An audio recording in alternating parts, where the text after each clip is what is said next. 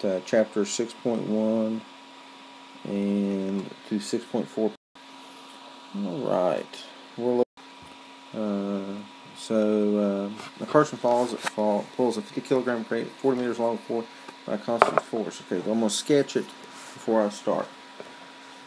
The sketch I'm going to make, let's see, we got a box sitting on the floor. Somebody's pulling a rope. We've got an angle. We've got a friction pulling back on it. So we'll have a force of gravity pulling down and a tension force pulling up. And we want to determine the work done by each force. The net work done. So our procedures here, our steps, what we're going to do. We're going to do an FBD. So number 1, FBD. Number 2, we're going to decide our coordinate system. So I'm going to make up positive and right positive. We're going to sit down and do our Newton's laws, decide what's going on here. We're going to see the work done by specific forces. Then we'll find the net work by summing up all the work. Okay, so let's get started here and see what all we can do. So let's make an FBD of the box. So we got the force of the pull in the X direction, the force of gravity, the normal force, and we've got the force of friction. Now, I'm going to make myself a note here that on the force of the pull, that's going to be adjacent. So that's going to be cosine of 37 degrees. So I don't forget that. So whatever that force is going to be times cosine 37. So that was 100 newtons to begin with. So let's start setting up our forces and stuff. Okay. So actually we've got them set up already. So the force of friction equals 50 newtons. The force of the pull equals 100 newtons times cosine 37 degrees.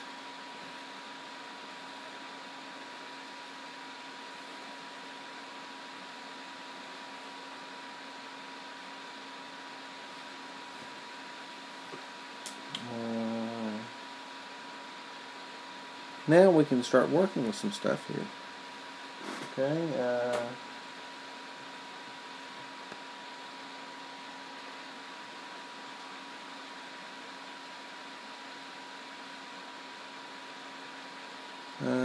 Since it's not moving up or down, the work done by the normal force is 0 newtons.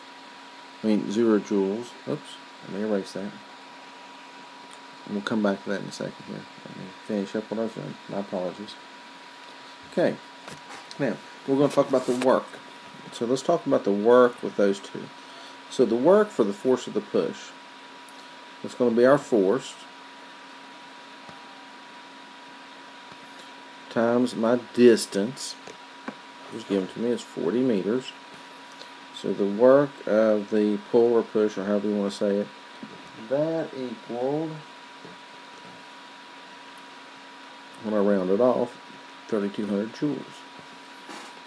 Now, I do the friction. So I got the work due to friction, so that equals 50 newtons times our 40.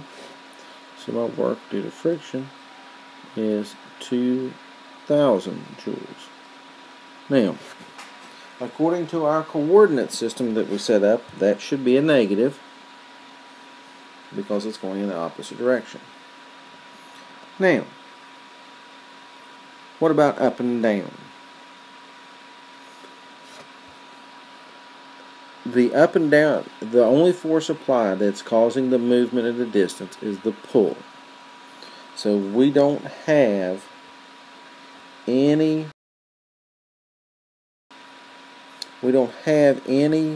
work done in the vertical direction. Okay?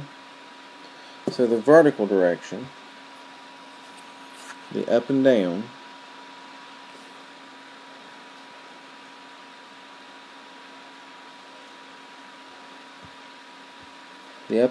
doesn't have any work done. So when we start looking at this, when I look at my work net, the work done by the normal force plus the work done by gravity plus the work done by the push plus the work done by the friction, we have 0 plus 0 plus 3,200 minus 2,000. So my net work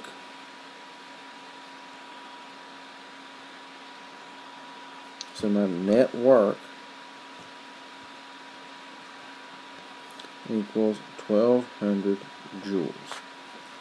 That's pretty straightforward. So let's look at our next problem. Now, determine the work of hiker carrying must do to carry 15 gram pack up a hill as 10 meters high. Determine the work done by gravity and the net work. So let's take a look at the scenario. We've got a bank.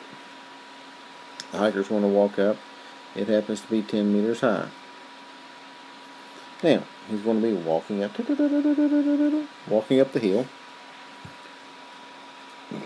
So, we've got to try to lay out the system here and see what's going on. Now, when we look at this, we got to analyze what's going on when we talk about the work. We're raising a backpack from this point here, and it's going up to this point here. Now, that is our information. So when we look at our backpack, I've got the force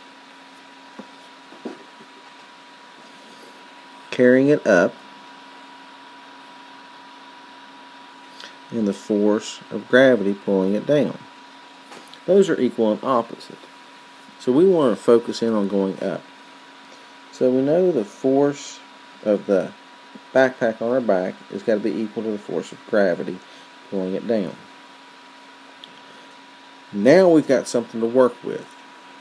We know that the force has got to be mass times gravity. So my work is going to be the force of me carrying the backpack up times the distance that I have to carry it up. So my work is going to be the equivalent of the mass of the backpack times the gravity times the height of the hill. So that's going to be the mass of the backpack, which is 15, times gravity. Just for easiness here, I'm going to make it 10, and a 10 meter high item.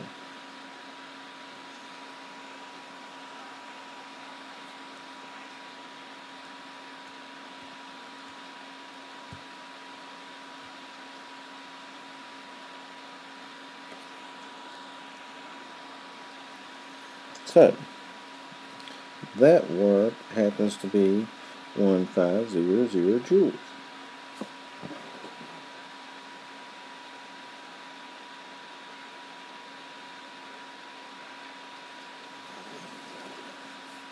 That would be the work of me lifting it up. Now, what would be the work of gravity? Well, if I made that the positive direction and that the negative direction, it should be the exact same. So what's that going to make my net work? My net work is now going to be 0. So my net would be 1500 plus a negative 1500.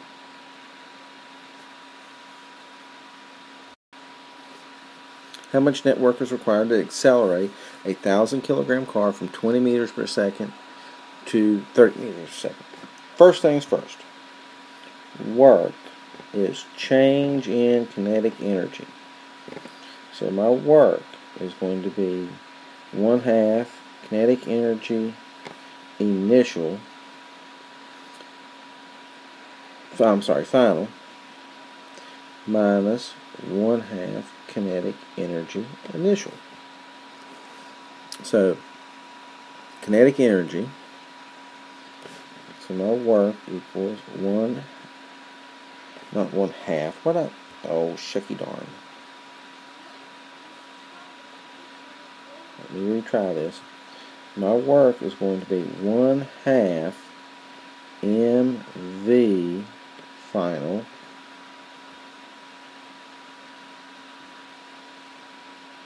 squared minus 1/2 mv initial squared. That's what I meant to say. So my mass is 1,000. My velocity final is 30. My velocity initial is 20.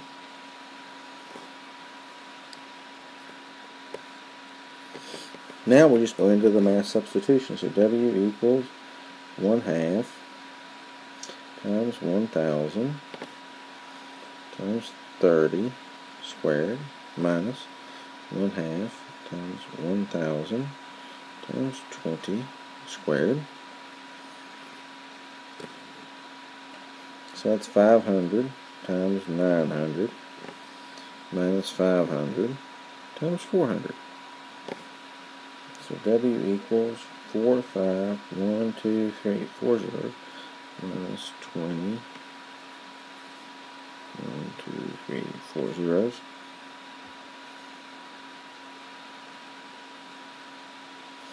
Now, one thing you got to remember about kinetic energy, it's not the mass that makes a big difference, it's velocity. When you change velocity, you really change kinetic energy.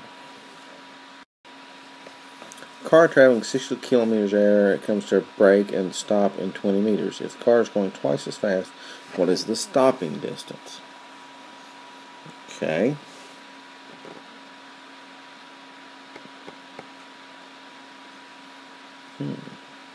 So,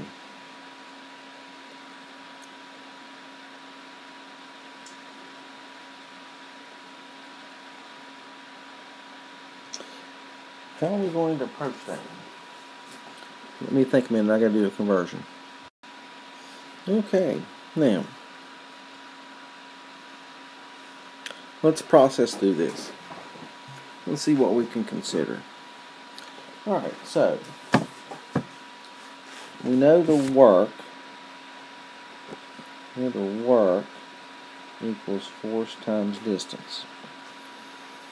So, whatever the work here had to be equal to the 1/2 times the mass times the velocity squared of the initial speed minus, final speed minus 1/2 mv squared velocity initial.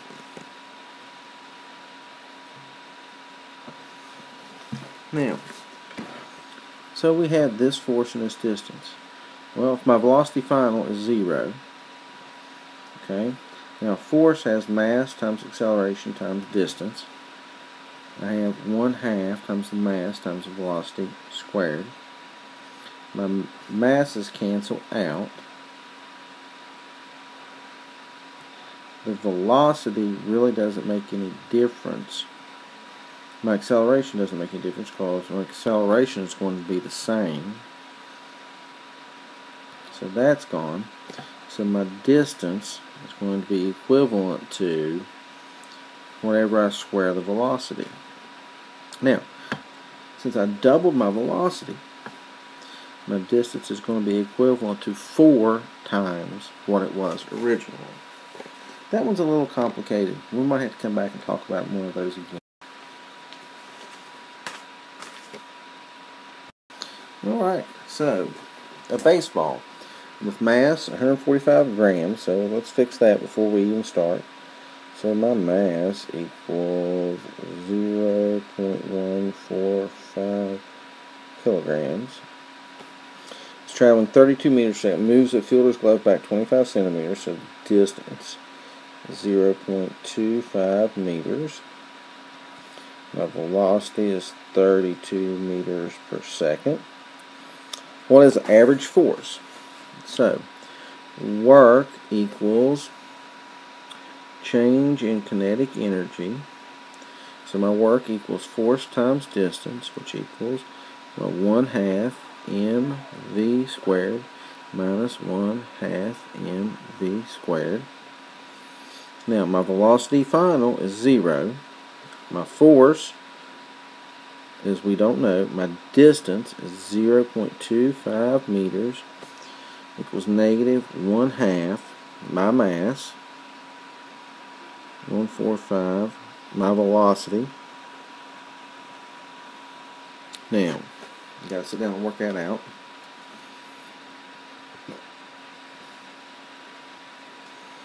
Let me pause. Okay, so I got my force 0.25, which equals negative 74.24. And so I divide. So my force is negative 297 newtons. Okay, so everything looks pretty good on that one. Let's see what we can look at next. Alright, a 1,000 kilogram roller coaster moves from point 1 to point 2 and point 3. What is the gravitational potential energy at points 2 and 3 relative to 1? Where y equals 0. Okay, so let's draw this picture here.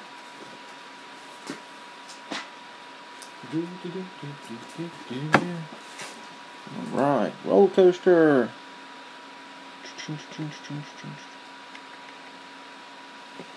Okay, so point number 1, point number 2, point number 3. Fill in some information. So, from here to here is 10 meters. And then between those two dotted lines, it's 15 meters. Now, so potential energy, before we even start, you got to remember it's equal to mass times gravity times whatever the y distance is, or the height. A lot of books just put h. Our textbook wants to use y, so I'm okay with that. Okay, now it says what is the gravitational at points 2 and 3 relative to 1? Alright, now, so my potential energy at point 2 is going to be our mass, 1,000, and I'm going to use 10 again, and then it's times 10 meters. So my potential energy increases as I go in height, so that's just 2 zeros, 1, 2, 3. So I got a lot of energy. And what's sweet is a little bit later we're going to take this idea of energy and use it to compare. But now, relative to point number 3, so potential energy at 3, our height changes a little bit. We go down. So we still take our same thing, mgy, but we're going to do 1,000 times 10 times negative 15. So I get my potential energy at location 3 is 1,512,3,4 joules negative, joules less. Then we talk about change in potential energy. Okay, the change, final minus initial. That's all we're looking at.